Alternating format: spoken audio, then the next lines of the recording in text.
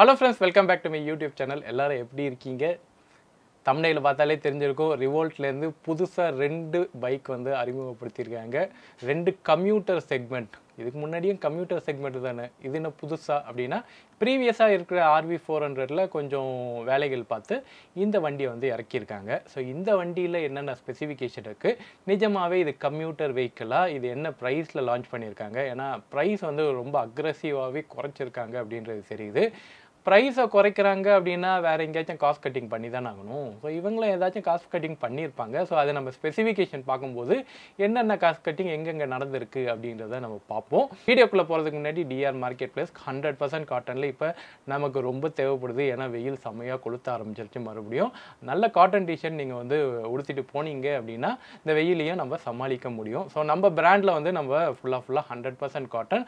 என்ன மாதிரி உங்களுக்கு சென்சிட்டிவ் ஸ்கின் இருந்ததுன்னா கண்டிப்பாக உங்களுக்கு 100% காட்டன் கரெக்டாக இருக்கும். செக் பண்ணி பாருங்கள் குவாலிட்டி எப்படி இருக்குது அப்படின்றது. ஒன்று வாங்கி கூட செக் பண்ணி பாருங்கள்.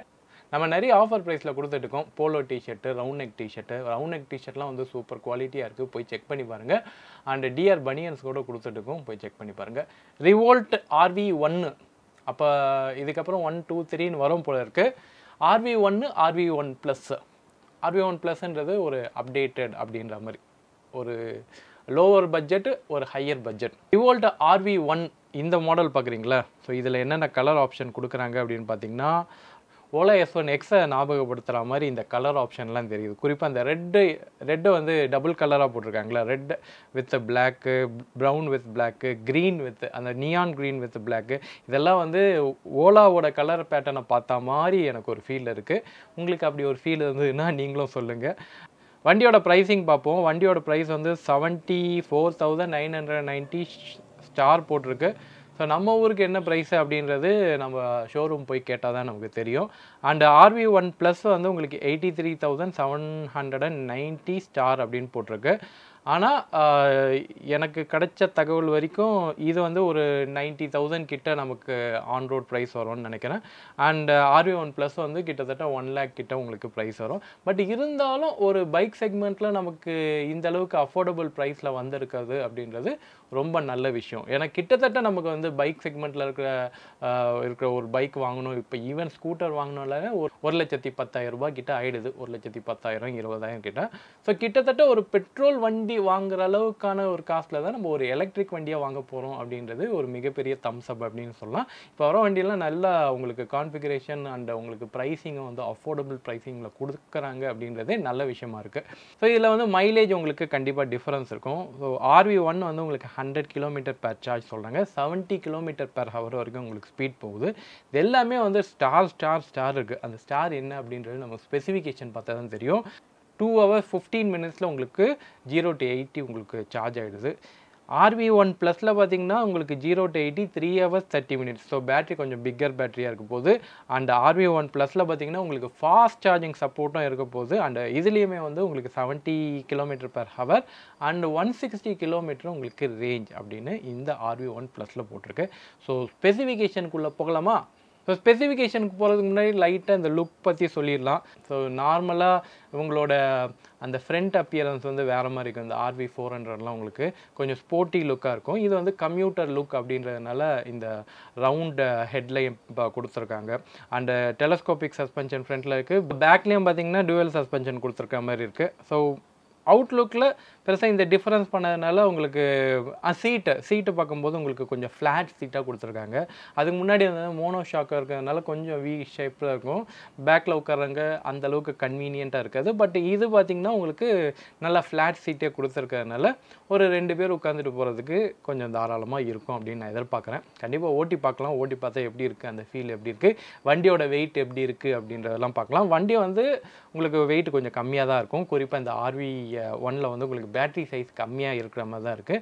ஸோ பேட்டரி என்ன, பிரேக்கிங் என்ன அப்படின்னு பார்ப்போம். பிரேக்கிங் வந்து 2 உங்களுக்கு டிஸ்க் பிரேக் கொடுத்துருக்காங்க இந்த பைக்கில். அதுவும் இந்த செக்மெண்ட் ஆஃப் பைக்கில் வந்து உங்களுக்கு 2 CBS பிரேக்கிங், ABS கிடையாது, CBS பிரேக்கிங் இருக்குது. ஸோ 240 mm டிஸ்க் பிரேக்கு 2த்துலேயுமே கொடுத்துருக்காங்க. 70 km தான் இதோட டாப் ஸ்பீடு. அதுக்கு எதுக்கு 2? இந்த ப்ரைஸில் 2 டூயல் டிஸ்க் பிரேக் கிடைக்குது அப்படின்றது நல்ல விஷயம் தான், அதை நான் ஒன்றும் குறைய சொல்லலை. 17 இன்ச்சு உங்களுக்கு வீலு, 90/80 அண்ட் 110/80 உங்களுக்கு வீல் ப்ரொஃபைல் கொடுத்துருக்காங்க. கிரிப் எப்படி இருக்கும் அப்படின்றது ஒரு கம்யூட்டர் செக்மெண்ட்டுக்கு எந்த அளவுக்கு டயர் ப்ரொஃபைலோ அந்த அளவுக்கு தான் கொடுத்துருக்காங்க. சரி பார்ப்போம் எப்படி இருக்குது அப்படின்றத நம்ம ஓட்டி பார்க்கலாம் கண்டிப்பாக. ஃப்ரண்ட் ஃபார்க் வந்து உங்களுக்கு டெலஸ்கோபிக், ரியரில் வந்து நான் சொன்ன மாதிரி ட்வின் ஷாக் அப்சார், இது வந்து ஒரு சேஞ்சஸ் அப்படின்னு சொல்லலாம். முதல்ல இருந்த மோனோ ஷாக்லேருந்து இப்போ ட்வின் கம்யூட்டர் செக்மெண்ட், கொஞ்சம் உங்களுக்கு ஃப்ளாட் சீட் வேணும் அப்படின்னா ட்வின் ஷாக் அப்சார் தான் போய் ஆகணும். அது கச்சிதமாக கொடுத்துருக்காங்க. லித்தியம் பேட்டரி யூஸ் பண்ணியிருக்காங்க. 2.2 கிலோவாட் அப்படின்னு போட்டிருக்கு. 2.2 கிலோவாட்டில் எப்படி 100 கிலோமீட்டர் ரேஞ்ச் அப்படின்னு சொல்கிறாங்கன்னா, அது ஈகோ மோடில் சொல்கிறாங்க. ஸோ ஒரு 20-30லேயே நீங்கள் உருட்டிக்கிட்டு போனீங்கன்னா ஒரு வேளை உங்களுக்கு 100 கிலோமீட்டர் வரலாம். பட் இருந்தாலும் ரொம்ப போங்காக இருக்குது. 2.2 கிலோவாட்டு தான் உங்களுக்கு பேட்டரியே இதில் கொடுத்துருக்கு. அப்புறம் எப்படி 100 கிலோமீட்டர் எப்படி போட்டாலும் கணக்கு வந்து வரலையே. இந்த ஸ்பெசிஃபிகேஷனுக்கு ஒரு 60 to 70 தான் நம்ம எதிர்பார்க்கலாம், அதுவே ரொம்ப ஜாஸ்தி. ஸோ அந்தளவுக்கு ஒரு 2.2 கிலோவாட்லேயே 100 கிலோமீட்டர் கொடுக்குற அளவுக்கு பேட்டரியை வந்து ஆப்டிமைஸ் பண்ணியிருக்காங்களா? கேட்கவே ரொம்ப ஆவலாக இருக்குது. வண்டி ஓட்டி பார்க்கலாம். பட் இந்தளவுக்கு ரொம்ப ஆப்டிமைஸ் பண்ணியிருந்தாங்கன்னா பெர்ஃபார்மன்ஸ் கண்டிப்பாக அடி வாங்கும். ஸோ டாப் ஸ்பீட்லாம் கொஞ்சம் காம்ப்ரமைஸ் பண்ணுற மாதிரி இருக்கும். டாப் ஸ்பீடுன்னு இவங்க எதுவும் பெருசாக சொல்லலை. பட் இவங்க கொடுத்துருக்க மோட்டரை பார்த்துருவோம். நார்மல் சார்ஜிங் 0 to 80 2 hours 15 minutesன்னு கொடுத்துட்டு 0 to 100 எவ்வளோ மினிட்ஸுன்னே சொல்லலை. மோட்டார் வந்து பீக் கெப்பாசிட்டி 2.8 கிலோவாட்டு பீக் தான் கொடுத்துருக்காங்க. ரேட்டட் பவர் என்ன அப்படின்றது தெரியல. ஸோ பீக் பவரே 2.8 கிலோவாட்டு தான். அப்போ மோட்டர் வந்து ஒரு டம்மி பீஸு அப்படின்ற மாதிரி தான் இருக்குது. ஒரு மோட்டார் பைக்கில் 2.8 கிலோவாட் முடியலையே. இப்பயே வேணாம், கொஞ்சம் கட்டுப்படுத்து. 2.8 கிலோவாட்டு மிட் டிரைவ் கொடுத்துருக்காங்க. அதுவும் அவங்களுக்கு செயின் டிரைவாக கொடுத்துருக்காங்க. ஓகே, நீங்கள் மோட்டரை பற்றி கேட்கக்கூடாது. நாங்கள் மோட்டரை பற்றி பேசும்போது நாங்கள் செயினில் கொடுத்துருக்கோம்ல. உங்களுக்கு என்ன டார்க்லாம் நல்லா சூப்பராக இருக்கும், செக் பண்ணி பாருங்கள். வண்டியை ஓட்டாமையே நீங்கள் வந்து கமெண்ட் பண்ணக்கூடாது அப்படின்னு நிறைய பேர் கமெண்ட் பண்ணுவீங்க. அதனால் நான் வந்து பெருசாக கமெண்ட் பண்ணலப்பா, ஓட்டிகிட்டே நான் சொல்கிறேன். சரி, இப்போதைக்கு பவர் வந்து அண்டர் ரேட்டட் பவர் தான். Okay, curve weight 108 KG. ஒரு பைக்குக்கு 108 கேஜி.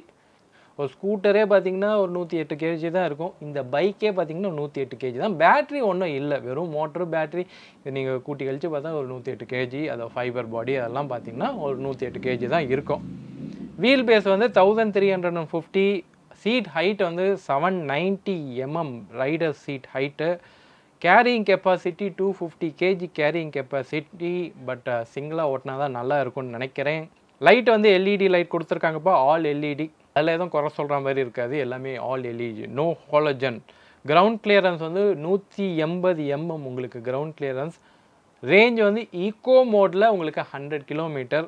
ரைடிங் மோடு வந்து ஒரு 3 மோடு வச்சுருப்பாங்க போல இருக்குது.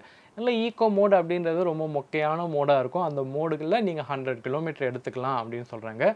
ப்ராடக்டோட வாரண்ட்டி 5 years 75,000 உங்களுக்கு வாரண்ட்டி கொடுக்குறாங்க. பேட்ரி வாரண்ட்டியுமே உங்களுக்கு 5 years R 75,000 kilometre warranty, which is okay fine. இந்த செக்மெண்ட்டில் 5 years ஓகே. பட் இவங்க அன்லிமிட்டெட் வாரண்ட்டி கொடுத்தவங்களாச்சு, ஏன் ஒரு 6 years 7 years கூட கொடுக்கல? அட்லீஸ்ட் ஒரு 8 years ஆச்சும் கொடுக்கலாம்ல. இந்த வண்டி எப்படி இருக்குது அப்படின்றது நம்ம ஆர்வி ப்ளஸ்ஸையும் பார்த்துருவோம். அதில் என்ன ஸ்பெசிஃபிகேஷன் இருக்குது அப்படின்றதும் பார்ப்போம். அதில் கம்பேர் பண்ணும்போது என்ன ஒரு 10,000 ரூபா வித்தியாசம் இருக்கா? இந்த 10,000 ரூபா வித்தியாசம் ஃபாஸ்ட் சார்ஜிங்க்கே கணக்கு காமிச்சிடலாம். டயர் எல்லாம் ஒன்று தான், டெலஸ்கோபிக் ரியர் சஸ்பென்ஷன் எல்லாம் ஒன்று தான். பேட்ரி 3.24 கிலோவாட் உங்களுக்கு பேட்ரி கொடுத்துருக்கிறதுனால இந்த 3.2 கிலோவாட்டில் உங்களுக்கு 160 கிலோமீட்டர் உங்களுக்கு ரேஞ்சு போகும்ப்பா, பார்த்துக்கோங்க. 2.2ல் 100 கிலோமீட்டர், 3.2ல் 160, 60 கிலோமீட்டர் தான் டிஃப்ரென்ஸ் தான். நார்மல் சார்ஜிங் 0 to 80, மறுபடியும் 0 to 100 காணும். 0 to 80 3 hours 30 minutes. Fast charging 0 to 80 1 hour 20 minutes. And இதுக்கான ஃபாஸ்ட் சார்ஜிங் நெட்வொர்க் எப்படி இவங்களே எஸ்டாப்ளிஷ் பண்ணுவாங்களா, இல்லை ஆல்ரெடி இருக்கிற ஏத்தர் ஓலா இவங்ககிட்டேருந்து சார்ஜிங் பாயிண்ட்டை இவங்க எடுத்துப்பாங்களா? சிசிஎஸ் 2 சார்ஜரா, என்ன சார்ஜர் அதை பற்றியும் எதுவும் சொல்லலை. இவங்களோட சார்ஜிங் நெட்வொர்க்கை பற்றியும் எதுவும் சொல்லலை. சரி, மோட்டார் பற்றி பார்ப்போம். அதே மிட் டிரைவ் மோட்டார் 2.8 கிலோவாட்டு உங்களுக்கு செயின் டிரைவ் கொடுத்துருக்காங்க. ஸோ மோட்டரில் பெருசாக பவர் இருக்காது, லோ பவர் மோட்டார் தான். குவாலிட்டியை பற்றி நான் இப்போ பேச மாட்டேன், அதை நான் ஓட்டிட்டு தான் பேசுவேன். கர்வ் வெயிட் வந்து 110 கேஜி, அது 108 கேஜி, ஜஸ்ட்டு 2 கேஜி தான் டிஃப்ரென்ஸு. சீட் ஹைட்டு எல்லாம் ஒன்று தான், all LED 180 all same. Okay, RV1க்கும் RV1 ப்ளஸ்க்கும் பெருசாக டிஃப்ரென்ஸ் அப்படின்ற மாதிரி எதுவும் சொல்கிறதுக்கு இல்லை. ஃபாஸ்ட் சார்ஜர் அப்படின்ற ஒரு விஷயம் வந்து RV1 ப்ளஸில் இருக்குது. அண்டு பேட்ரி வந்து ஒரு முக்கியமான பங்கு. உங்களுக்கு RV1 ப்ளஸில் வந்து 3.24 கிலோவாட் உங்களுக்கு பேட்ரி, உங்களுக்கு RV1ல வந்து 2.2 கிலோவாட் தான் உங்களுக்கு battery. Comparatively at this price point அவங்க வந்து எவ்வளோ ப்ரைஸ் சொல்கிறாங்க, கிட்டத்தட்ட 1 lakh ப்ரைஸ் RV1 ப்ளஸ். அந்த ப்ரைஸுக்கு 3.2 டீசெண்டான ப்ரைஸு, டீசெண்டான மைலேஜோட ஃபிகர்ஸ் வந்து 160 கிலோமீட்டர்ஸ் சொல்கிறாங்க, விச் இஸ் ஹைலி இம்பாசிபிள் அப்படின்னு தான் சொல்லுவேன். ஒரு இந்த கெப்பாசிட்டிக்கு நம்ம வந்து ஒரு 120 அவ்வளோதான், 120க்குள்ளே நம்ம எக்ஸ்பெக்ட் பண்ணலாம் ரேஞ்சு. அதை நம்ம ஓட்டுற ஸ்பீடு, நம்மளோட ரோட் கண்டிஷன், அது நம்மளோட ஹீட்டு, ஏகப்பட்ட விஷயங்கள் இருக்குது. அண்டு எவ்வளோ லோட் கேரிங் கெப்பாசிட்டி, நம்ம வந்து எவ்வளோ பேரோட போகிறோம் எல்லாம் வச்சு தான் நமக்கு வந்து ரேஞ்சு தெரிய போகுது. ஸோ பெரிய பேட்ரி இருந்தால் ஓரளவுக்கு நமக்கு ரேஞ்சு கிடைக்கிறதுக்கு வாய்ப்பு இருக்குது. ஸோ அதனால் RV1 ப்ளஸ் ஓகே, இதை நம்ம ப்ரைஸ் பாயிண்ட் வைஸ் பார்க்கும்போது RV1 ப்ளஸ் நல்லா தான் இருக்குது. மோட்டரை பற்றி பார்க்கும்போது தான் எனக்கு ரொம்ப ரொம்ப டிசப்பாயின்மெண்ட்டாக இருக்குது. ஏன்னா 2.28 தான் சொல்கிறாங்க மோட்டர். ஸோ இந்த மோட்டரால் எந்தளவுக்கு பெர்ஃபார்ம் பண்ண முடியும், ஒரு 2 பேரை கேரி பண்ணுறதுக்கு சஃபிஷியண்ட்டாக இருக்குமா, அந்த ஒரு கேள்விகள் இருக்குது. அந்த வண்டி ஓட்டுறதுக்கு எப்படி இருக்கும் அப்படின்றது இன்னும் க்யூரியாசிட்டியாக இருக்குது. ஏன்னா மோட்டரோட பவர் கம்மி அப்படின்னும் போது உங்களுக்கு அந்த இனிஷியல் டார்க்லாம் ரொம்ப கம்மியாகவே இருக்கும், ரொம்ப கம்மியாக இருக்கிறதுக்கு கூட வாய்ப்பு இருக்கும். ஓகே, ஏன்னா ஈவன் ஈகோ மோட்லலாம் பார்த்திங்கன்னா ரொம்ப ஸ்லோவாக பிக்கப் ஆகிறதுக்கு கூட வாய்ப்புகள் இருக்குது. ஏன்னா இந்த டைப் ஆஃப் மோட்டரில் நம்ம ஆல்ரெடி சில வெஹிக்கிள்லாம் பார்த்ததுனால இந்த பவர் வந்து அவ்வளோதான் எடுக்கும் அப்படின்றது நமக்கு தெரியும். ஸோ மிட் டிரைவில் 2.28 தான் எடுத்திருக்காங்க அப்படின்றது, இதுக்கு ஒரு 3.5 வரைக்கும் போயிருக்கலாமே, அட்லீஸ்ட் ஒரு 4 கிலோவாட் வரைக்குமாச்சும் போயிருக்கலாமே. மிச்சபடி எல்லாம் ஓகே தான், தேவையான பொருட்கள் எல்லாம் இருக்குது, எலக்ட்ரிக் வெஹிக்கிளுக்கான தேவையான பொருட்கள் எல்லாமே இருக்குது. எல்லாம் ஃபங்க்ஷனலாக நல்லா ஓடுனுச்சுன்னா நல்லது தான். இவங்களுக்கு ஆல்ரெடி தெரியும் பெல்ட் டிரைவில் ஏகப்பட்ட ப்ராப்ளம்ஸை ரீப்ளேஸ்மெண்ட் பண்ணுறதுக்கெலாம் ப்ராப்ளம் இருந்ததுன்னு சொல்லி இப்போ செயின் டிரைவ் போயிட்டாங்க. செயின் டிரைவ் எலக்ட்ரிக் வெஹிக்கிள்லேயே பார்த்திங்கன்னா ரொம்ப புதுசு அப்படின்னு சொல்லலாம். ஏன்னா simple one first chain drive கொண்டு வந்துட்டு இப்போ பெல்ட்டுக்கு மாறிட்டாங்க. இவங்க செயின் டிரைவுக்கு கொண்டு வந்திருக்காங்க. ஸோ எலக்ட்ரிக் வெஹிக்கிளில் செயின் டிரைவ் எந்த அளவுக்கு இருக்கும் அது ஓட்ட தான் தெரியும். ஏன்னா அதோட ரிலையபிலிட்டி நமக்கு தெரியாது. வண்டி வந்து நம்ம பெட்ரோல் இன்ஜினில் செயின் டிரைவ் ஓட்டியிருக்கோம், பட் ஒரு எலக்ட்ரிக் வெஹிக்கிளில் செயின் டிரைவ் எந்த அளவுக்கு இருக்கும் அப்படின்றது நமக்கு போக தான் தெரியும். சர்வீஸ் இஷ்யூ இன்னமும் இருக்குது. ஸோ சர்வீஸ் சைட்லலாம் இவங்க இன்னும் ஏதாச்சும் இம்ப்ரூவ்மெண்ட் பண்ணாங்களா அப்படின்றது தெரியல. ஏன்னா சேல்ஸ் ரொம்ப டவுன் ஆகிடுச்சு. அதுக்கப்புறம் இப்போ தான் அவங்க ரிவோல்ட்டில் புது மாடல்லாம் கொண்டு வந்திருக்காங்க. ஸோ அந்த மாதிரி போயிட்டு இருக்குது. ஓகே, ஸோ இந்த வண்டியை பற்றி நீங்கள் என்ன நினைக்கிறீங்க அப்படின்றத கமெண்ட் பண்ணுங்கள். See you on next video. Until then, bye from Divakar. Bye.